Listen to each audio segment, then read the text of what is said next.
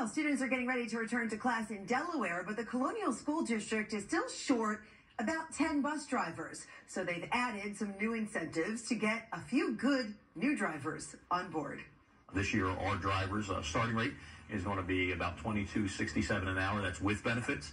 We also have an hourly rate that's without benefits, depending on the need, whether it's a retiree that already has benefits. But ultimately, it's gone up by several dollars per hour.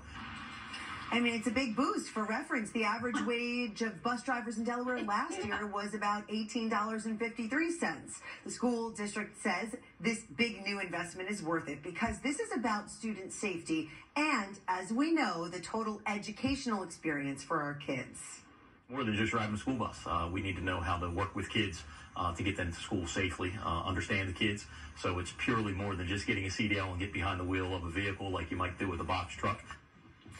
If you're interested, the district is also offering free training. Anyone interested is asked to also contact the Colonial School District's Transportation Office.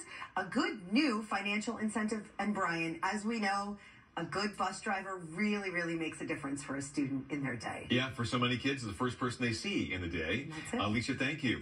Well, the White House is now boosting